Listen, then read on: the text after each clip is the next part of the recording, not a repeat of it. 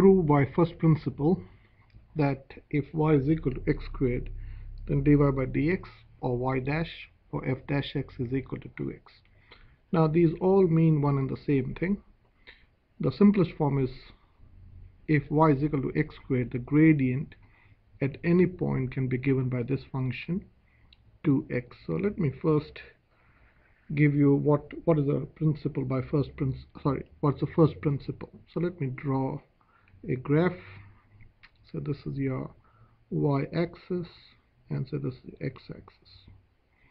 So let me draw a curve, something like this.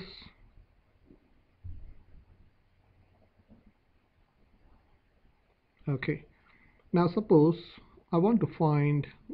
Now this is, we don't know what is the equation of this function. So let us say generalize this is f of x.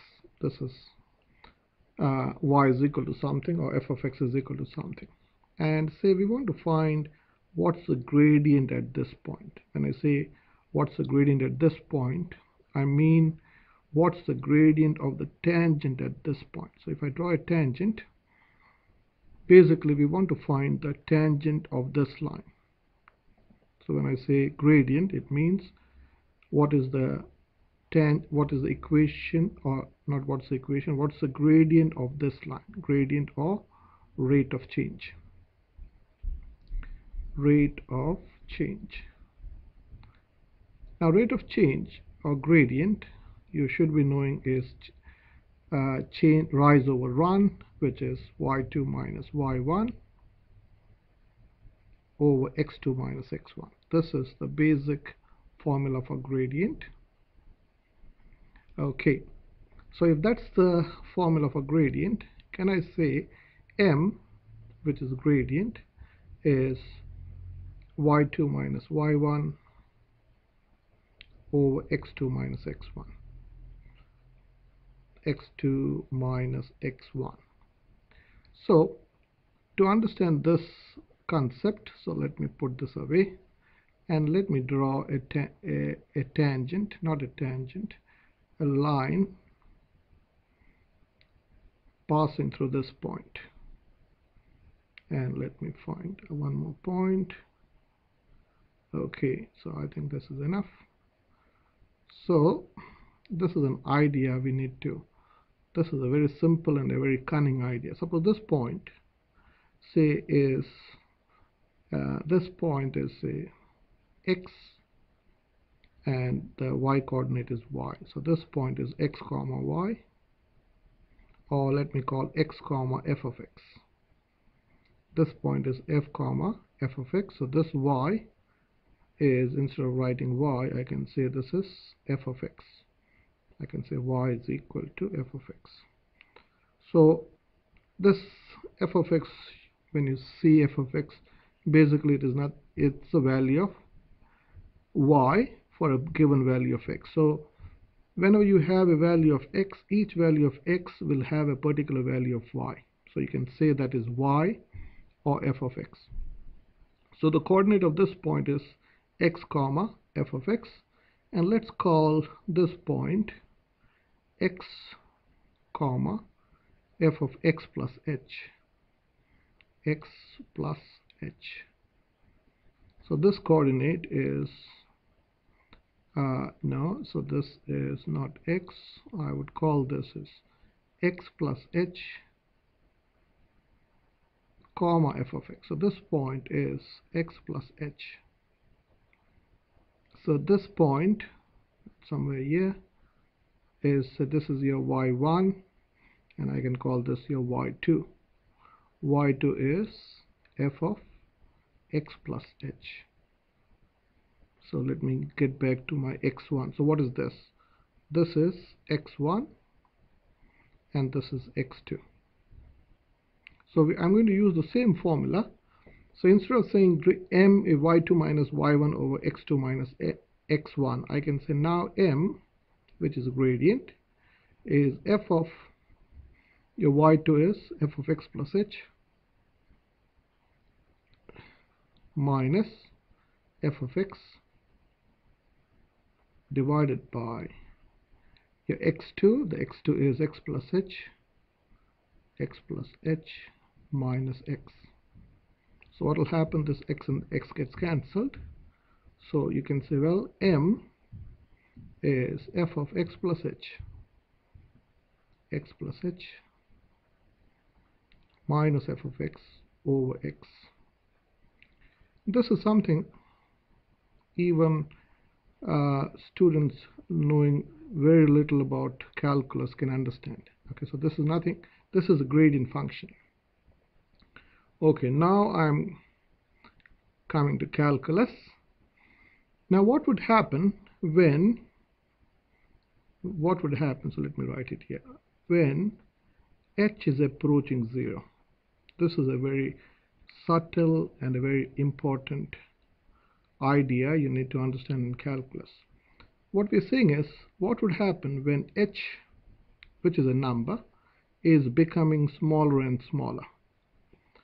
So when h is becoming smaller and smaller, what will happen, this point is basically going to come closer and closer to this point.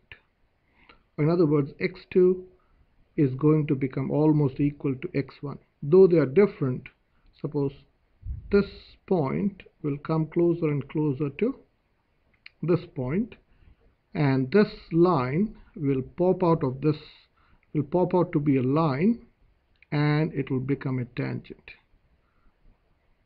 So this is the most subtle and the most difficult concept to understand. Though it is very simple, it's very subtle.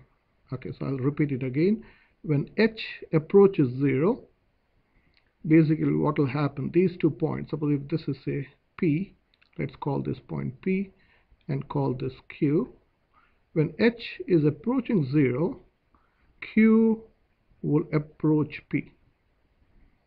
Q will approach P, and line PQ, let us say line PQ, this is a line PQ, becomes the tangent at P. This is a subtle idea, tangent at P. So let me repeat the same thing again. So what I'm saying is, suppose, let me highlight this, let me bring this, this is a line PQ. This is line PQ. When h is approaching 0, that means the difference between P and Q is reducing, will become less and less. What will happen? This line, which is passing through 2 points, will become the line which is passing through only P, or this line will pop out of the curve. From a line, it becomes a tangent. And that's the idea of, that's how you find the gradient at, that's how you find the gradient of a line passing through a point on a curve. Okay, so this means, so we can say this implies when h approaches 0, this m is a gradient. That same thing is written as dy by dx. That's the gradient. This is change in y and this is change in x. Or this is same, in some books they write this as y dash, or they can also write this as f dash x, is equal to the same formula, which is f of x plus h minus f of x over h. And here we write the limit for the limit when h approaches 0. This is a, so this is the base, this is called the first principle. So gradient f dash x is the limit when h approaches 0 of f of x plus h minus f of x divided by h. So let's use this to prove.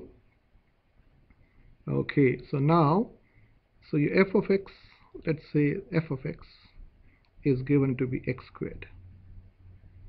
Your y is equal to f of x is x squared. So f of x plus h f of x plus h would become x plus h squared. Okay, so now what will happen? So let's apply just the formula. So we can say f dash x, according to first principle, is the limit when h approaches 0 of f of x plus h minus f of x divided by h. Okay, so let's substitute what is f of x plus h. F of x plus h is x plus h the whole squared minus x squared over h. I'm not going to write mathematically, you have to write this limit every step, but I'll not write it. In the last step, I'll repeat the step. So this becomes, so using x plus h the whole squared using algebra, this will become x squared plus 2xh plus h squared minus x squared over h. I'm just expanding this. So this and this gets cancelled.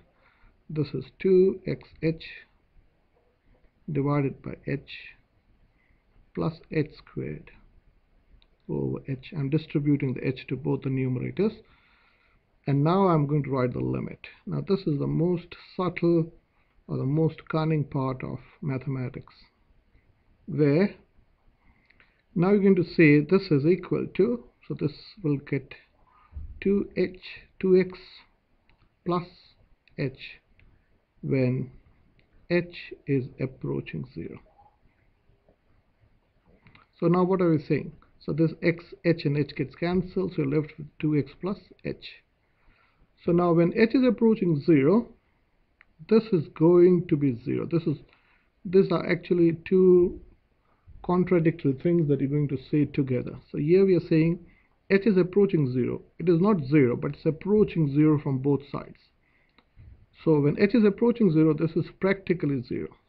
So if h is 0 or approaching 0, we can say, well, that is 2x.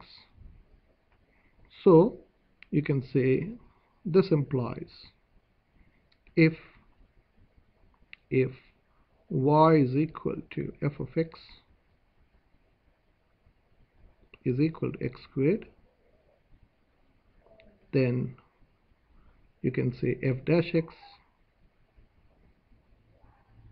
or you can also say this is y dash or dy by dx.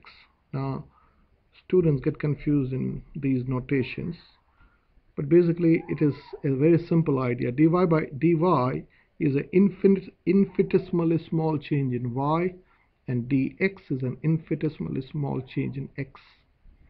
So basically what is this whole thing means what? If you have a function y is equal to x squared, which is a very basic function, and you know a point, say this point is say 3 comma 9.